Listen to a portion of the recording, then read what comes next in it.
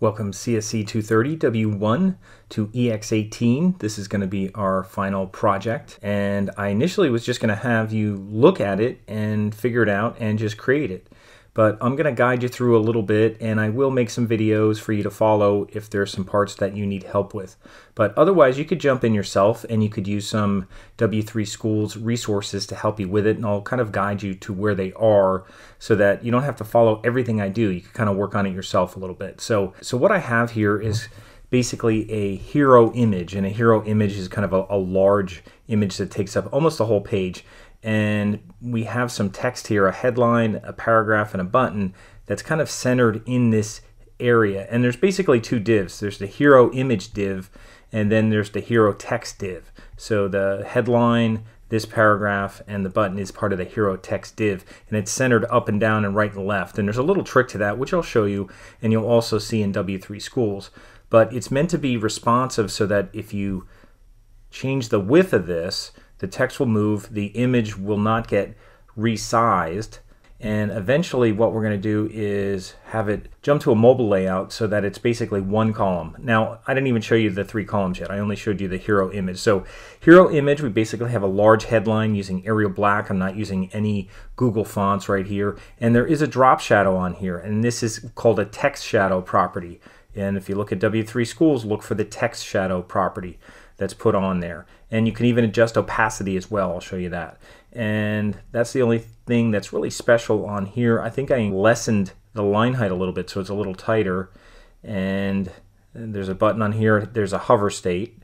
So it doesn't do anything yet. In the next level of this class, in 235, we'll work on forms and building forms and going through form data. But for now, we'll just kind of have a hover state on this button. Now, if you scroll down, there's 3 columns here, and this is set up with flex. So that's pretty easy to do flex with 3 columns.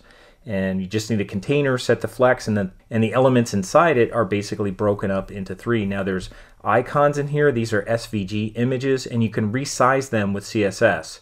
And I just resize them with width and pixels, because if you use %, they're different sizes. So in width and pixels, they kind of work out okay. And we have H2s here, we have paragraphs, and then there's a navigation bar on the bottom. Now this could have been up here, it could have been along the top, but I just put it along the bottom for now. And it just has some hover states on these that get dark green. And basically there's a whole nav bar that's kind of green because I didn't line them up evenly. Basically there's 5 buttons, so I tried to do them at like 20% each.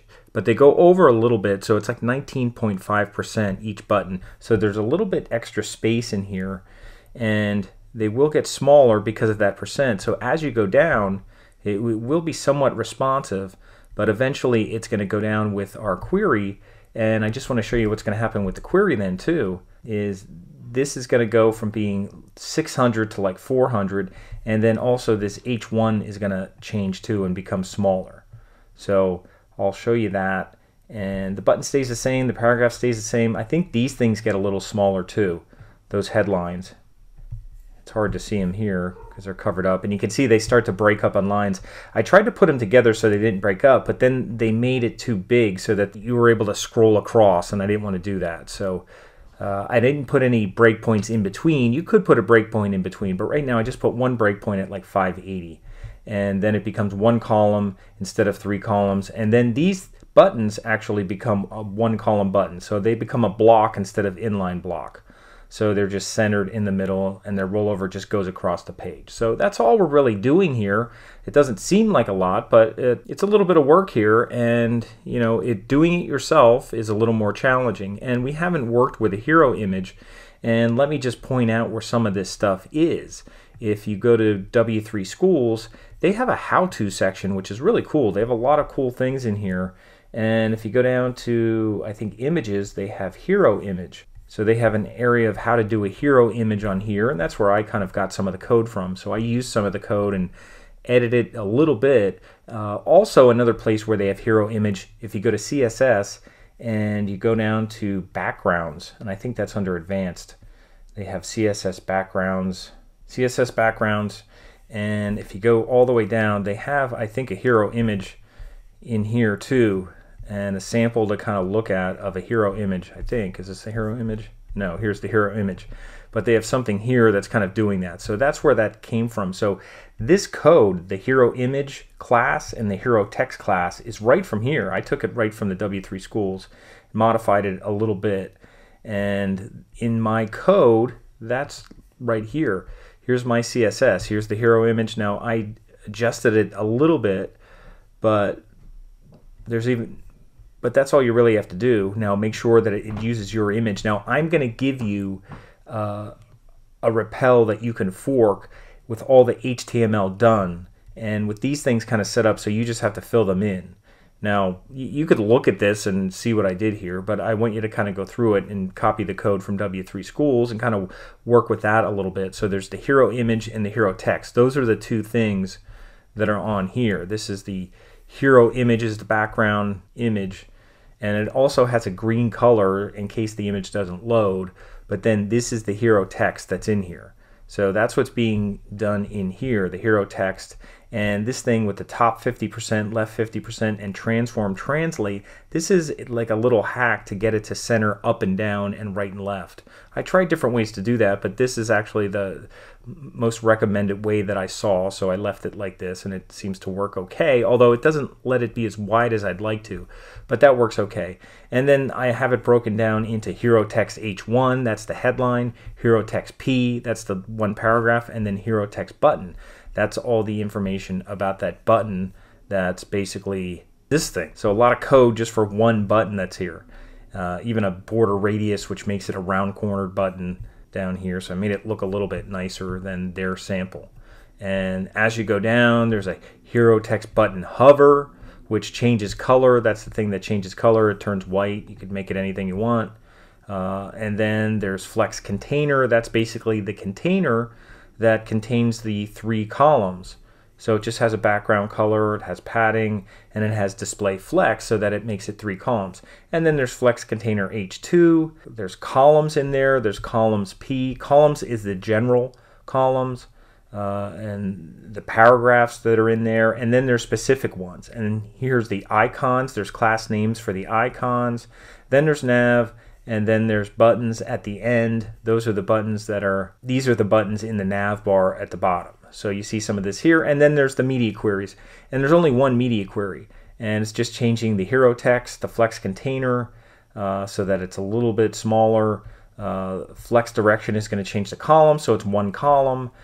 Hero image is going to get a little smaller. The buttons are going to change the block instead of inline blocks, so they're not going across, they're going down. And then some of the padding is removed a little bit. So not a whole lot going on with the media query. So that's what you're going to be building on. So I'm going to give you something that you could basically link to and work on it from there. And then we could put it into your repel if you want to. I don't think I can drag it into your repel. I used to be able to do that. But I'm going to give you that so that you can have an index to start with. Your index will look like this somewhat to start, and then you'll be doing primarily the CSS. So you won't have to do a whole lot with the index initially. I'm not going to have you do that from scratch from the beginning. I'll try to give you some structure to kind of work with a little bit. So that's what you're going to be doing here. Other things just to note, like I said, text shadow, look for text shadow.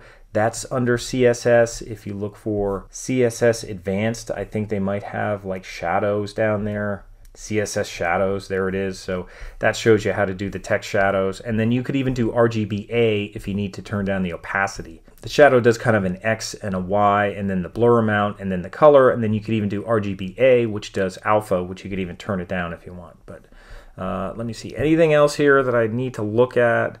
Background color, this is the container, and I just used a regular green color. I didn't mix up anything really specific with it, so I'll give you images. You'll have all this stuff all ready to work with. So that's what you're going to be doing next, and I'll kind of help you as you go through that a little bit. So if you need more help from videos, you can do that.